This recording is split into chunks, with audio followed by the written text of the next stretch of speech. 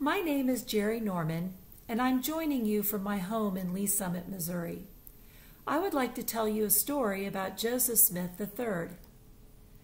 Shortly after the death of Joseph Smith Jr., his 11-year-old son, Joseph Smith III, received 3 gifts from church leaders. The first gift was a single-shot dueling pistol given to him by Brigham Young. The weapon was particularly dangerous, as it did not have the protective band of metal to guard the trigger. Joseph III nearly wounded himself twice, so his mother Emma gave the pistol to her brother-in-law, Arthur Milliken. When Arthur almost shot one of his children with the pistol, he wisely discarded it.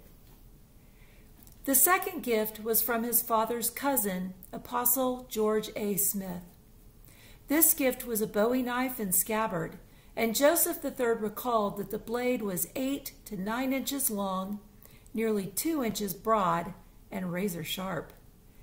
When Joseph III's mother found out about the gift, she was appalled. Joseph III traded the Bowie knife for an oversized cherry wood rolling pin that his mother used for cooking the rest of her life.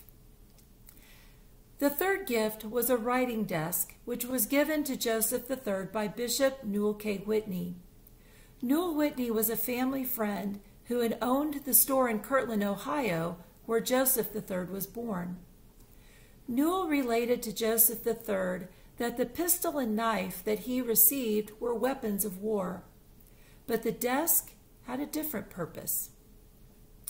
Joseph later reflected that Newell wished to impress upon me the sentiment that the pen is mightier than the sword.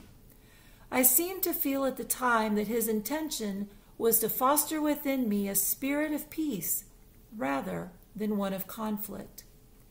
The spirit and weapons of war were among the evanescent things of life and would necessarily perish with the using, but that the pen, mightier than they, would produce permanent things upon which the judgment of men would be based in the great hereafter.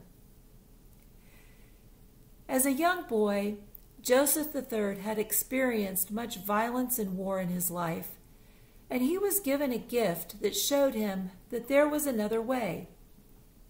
The weapons of war were not the way to achieve lasting peace. The intent of the gift of the writing desk was not lost on Joseph. It was a powerful lesson that he carried with him the rest of his life. The lesson learned by Joseph III is still with us today. In Community of Christ, the mission initiative Pursue Peace on Earth calls us to be peacemakers. This story reminds us to work for alternative, nonviolent solutions that bring about lasting peace as we work to build the kingdom of God on earth.